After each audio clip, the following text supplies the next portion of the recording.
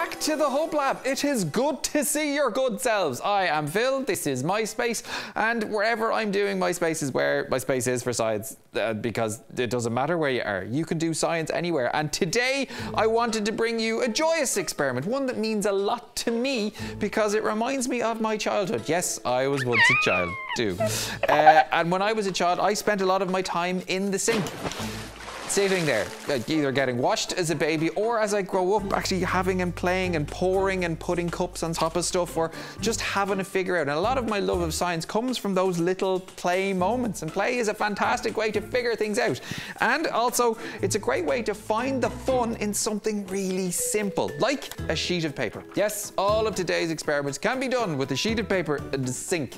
What we are going to do today is we are going to make a boat from a sheet of paper. We are going to do some origami, which is folding of paper, to make a boat, and then we're going to do a little experiment, a little actually quite snazzy little thing in this test tank right beside me here. Now, we've done bits before where we talked about why things float, and a lot of it has to do with Archimedes' principle, which is the amount of push-up thrust that you feel from the amount of water you displace, which is the amount of water that you push out of the way. So why boats are often shaped like this, so that they push away more water than they weigh, because boats, relative to the size of them, are actually quite, they're quite light for the size of them, but there's a lot of space inside them so that they can push water away, so they can feel that up thrust of water coming so that they float. So that's why they're often shaped like this. So density, the amount, they're not as dense. So what we're going to do is we're going to fold this first in half along the long side. The folds for me are going to have to be perfect, so this might take a little bit of time, so bear with me. So yes, we're going to fold like that, and then you take one of the sides and you fold it up again in half along the side. So you're getting this fold here. So you're doing that on one side again. Doesn't matter if it's not perfect, it is fine. You're doing your best, but what you're doing is you're doing the same on both sides. You're folding. And actually, folds offer a lot of strength and structure into actually things that you create. So by actually putting folds in it, it creates like a ridge of strength. If something like a sheet of paper, it's quite floppy, but if you fold it, it stays up. More so along this line. So the more folds you put in stuff, it adds strength. So I'm going to fold this out here, and once you've done that in that, you're going to fold up the corners on each end. So I put one there like that at a right angle here, so you know where you're going. Your limit is you're folding it up on the corner up until this point here, so you'll end up with two flaps on one side like that. Then you turn it over and you do the same on the other side. You match it up. So you're doing the same on one side as you do to the other side. So you get it there like that, give it a press down. What could you do with this? You could color it in. You could have different shapes. You could color in the sheet first and then see what shapes appear or what it turns out like with, or you could then make the boat and then do it afterwards. So you've ended up starting to look a little bit like a boat shape. Then you fold again along that line, bring in another kind of fold, a triangle again. Shapes are important for strength, so we've got a fold line along here. We do the middle bit and we fold that up to the middle.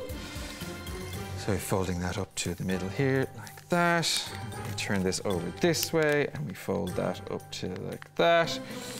So that is our folding done. So you come up with kind of a narrow piece of paper like this, and then you open up the middle bit, which looks quite boat-like shape, but you turn it up inside out, get this to shape the way you want, and you fold it along here, you flatten out the bits, and here we go, little boat. Now, it's a little bit complicated, but don't worry, there'll be instructions in a little video online. Just go to rte.ie/learn. That's where we live in our Hub Lab, but let's see if our boat will float.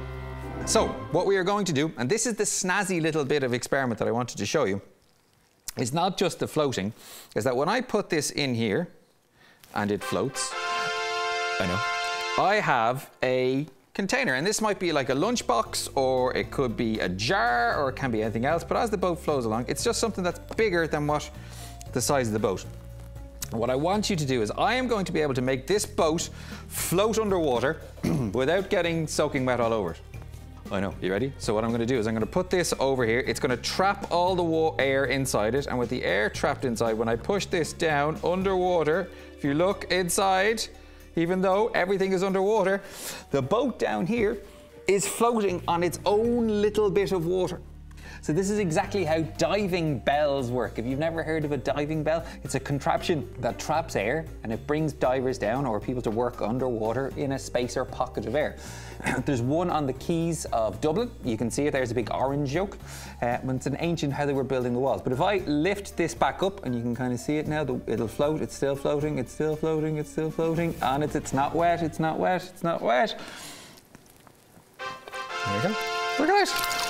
The idea with all of this is with simple ideas and play, you can start to explore, have a go at things, think what you could create. Engineers Week is coming up at the end of February. It's the perfect time. Why not have a go at this? Design some stuff and send us in your ideas. Go to rte.ie/learn, or even we have our very own free post box. Send us in your stuff. We would love to see your ideas. So would the world. Have a bit of crack. It's not about just dreaming big, it's about doing big. And all of the big ideas start small. Have a go, and I'll see you next time. Bye.